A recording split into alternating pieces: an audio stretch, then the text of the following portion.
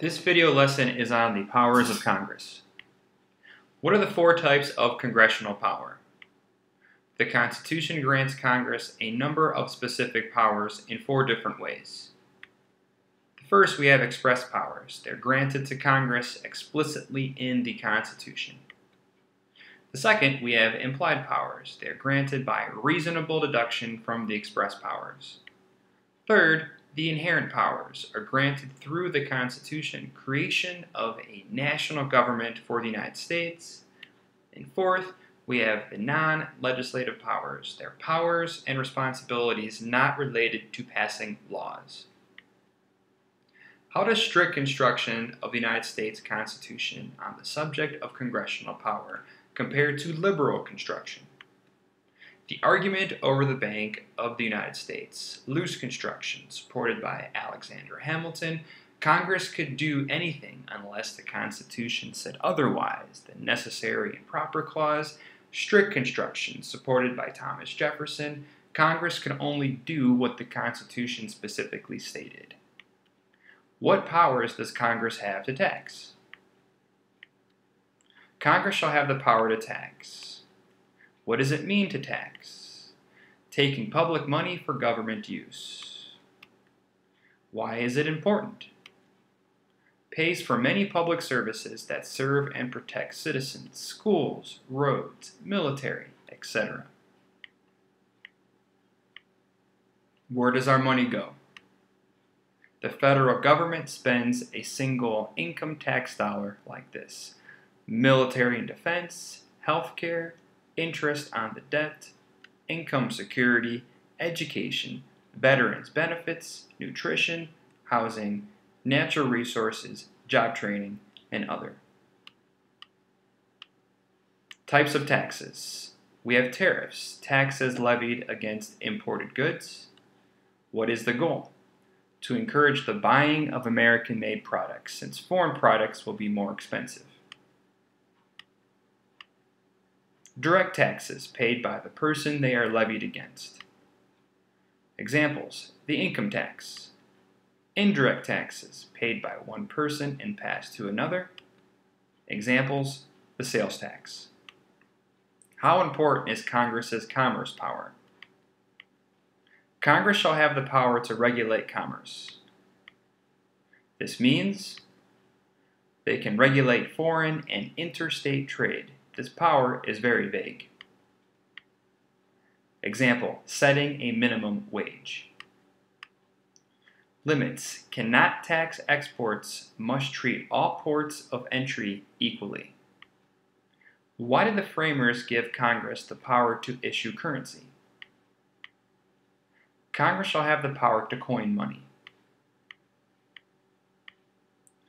The currency power includes coining money, determining the types of currency to use and to make it, also termed legal tender.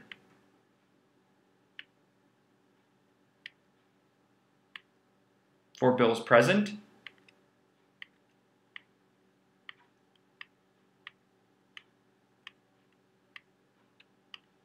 for bills passed.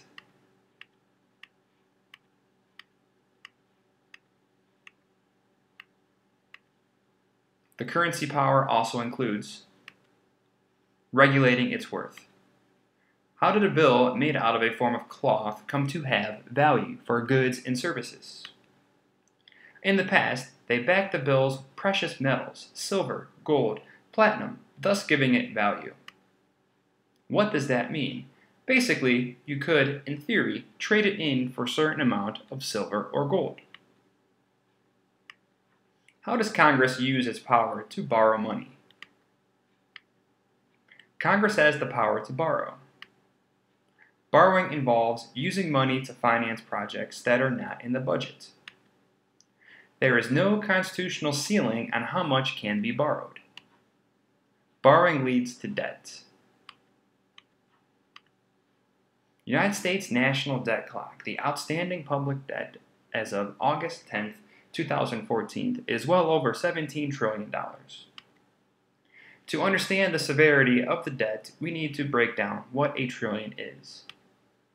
How big is it? If you had gone into business on the day Jesus was born and your business lost $1 million a day, day in and day out, 365 days a year, it would have taken you until October 2737 to lose $1 trillion.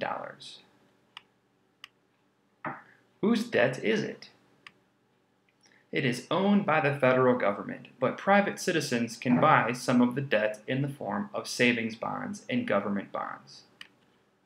Currently, many outside nations owe money to the United States that goes unpaid. Why can't we just print more money? Inflation. More supply lessens the value. Why is it so high? Most of the spending is a result of financing things not in the budget. Examples would be war. Interest on a large sum is extremely high. For each dollar of taxes, 19 cents goes to paying just the interest on the debt. The first president to start deficit spending was FDR. The last president to have a balanced budget was Bill Clinton. Raising the debt ceiling. The debt ceiling, the current cause of contentious debate, has been raised 39 times since 1980. A look at under whose watch it has been raised numbers of times between Republicans and Democrats. Current global public debt, total debt as a percentage of GDP.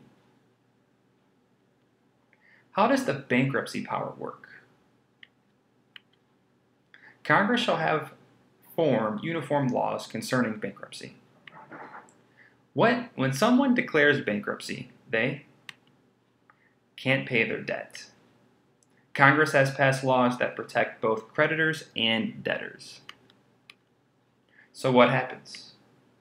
A creditor is entitled to payment in some form. A person's assets will be seized and then sold. The money will be given to the creditors. The amount of debt owed by the debtor is wiped clean once the assets are seized.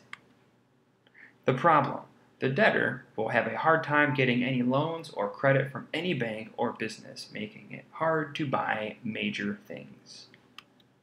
What are the key sources of Congress's foreign relations powers? Foreign relations, foreign policy, approve treaties, war powers, declare war, raise and maintain an army and navy, call up militias, the National Guard, restrict non-war use of troops. How does the power-sharing agreement between Congress and the President on the issues of war and national defense work? Congress versus the President. Who has the war powers? The War Powers Resolution of 1973. The President can send troops overseas without a formal declaration of war if notification to Congress within 48 hours, withdraw troops after 60 days with a 30-day extension, consult Congress if engaged in combat. The role of Congress. Congress can pass resolutions to withdraw troops. Congress also has the power to restrict the use of American forces in combat areas where a state of war does not exist. What other key powers can Congress exercise? Congress will establish a uniform rule of naturalization. Naturalization, process of becoming a United States citizen. Natural born, born in the U.S. territory or on U.S.-owned property or to a U.S. citizen. Naturalized, citizenship gained from another country.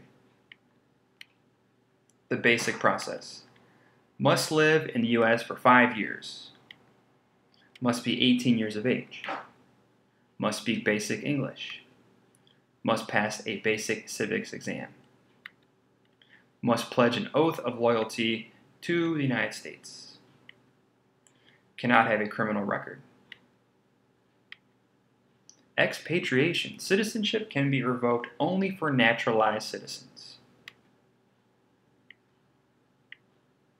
Some sample test questions for you to look at.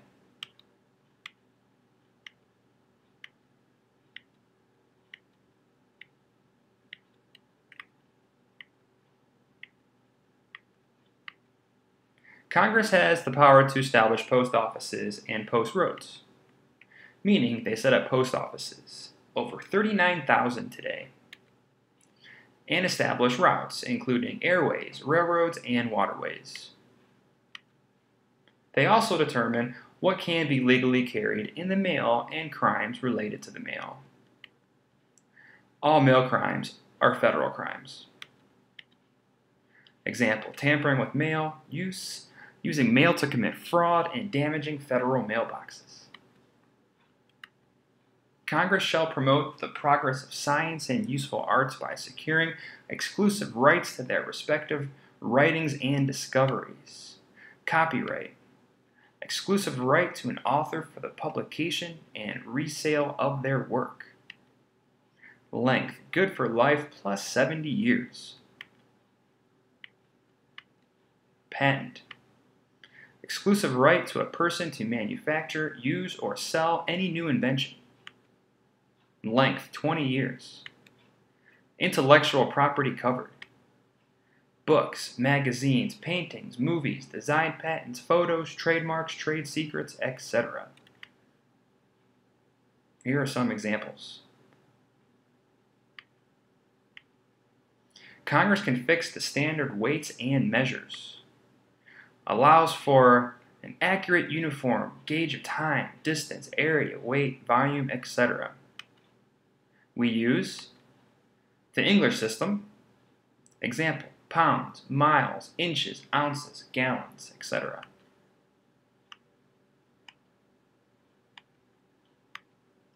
Congress has the power to acquire, manage, and dispose of various federal areas. What do they oversee? Territories, Guam, Puerto Rico, and the Virgin Islands. Naval bases, Guantanamo Bay. National parks, federal prisons, embassies. How do they acquire territory? Purchase or gift. An example would be the Louisiana Purchase. Eminent domain, taking private property for public use in exchange for fair market value of the property. War, from another country in a treaty. Judicial powers, create all courts below the Supreme Court. Define federal crimes and punishments. Impeachment and removal of government officials. What key developments have occurred in the battle over the implied powers of Congress? McCulloch v. Maryland, argued February 22, 1819, decided March 6, 1819. Facts of the case. In 1816, Congress chartered the Second Bank of the United States. In 1818, the state of Maryland passed legislation to impose taxes on the bank. James McCulloch, the cashier of the Baltimore branch of the bank, refused to pay this tax. The power to tax involves the power to destroy. In McCulloch v. Maryland, the Supreme Court ruled that a state cannot take measure that would destroy the Union, so Maryland's tax on the Baltimore branch of the Bank of the United States was unconstitutional. This established the principle that the national government is dominant. How does the necessary and proper clause give Congress flexibility in lawmaking? These are referred to as the implied powers of Congress. The elastic clause. Congress can do what is necessary and proper for the welfare of the nation. Congress has to relate their actions to one of the express powers. Example, setting a minimum wage comes from the power to regulate commerce. Example, establishing a military draft comes from the power to raise and maintain an army. More examples of the implied powers. The express power to borrow money implies the power to establish the Federal Reserve System of banks. The express power to lay and collect taxes implies the power to punish tax evaders, to regulate the license, the sale of some commodity such as alcohol, and outlaw the use of others such as narcotics, and to require states to meet certain conditions to qualify for federal funding. The express power to raise armies and a navy implies the power to draft Americans into the military. The express power to regulate commerce implies the power to establish a minimum wage, to ban discrimination in the workplaces, to pass laws protecting the disabled, and to regulate banking. The express power to establish naturalization laws implies the power to regulate and limit immigration. And the express power to establish post offices implies the power to prohibit mail fraud and the obstruction of the mail, and to bar the shipping of certain items through the mail. What are the inherent powers of Congress? These are powers that sovereign nations normally have. Regulating immigration and protecting the borders are some examples. What are the non-legislative powers of Congress? Electoral powers, such as presidential elections. If no candidate has a majority of the electoral vote, the House elects the president and the Senate elects the vice president. The 25th Amendment, if a vacancy exists in the vice presidency, the Congress will approve the new nomination.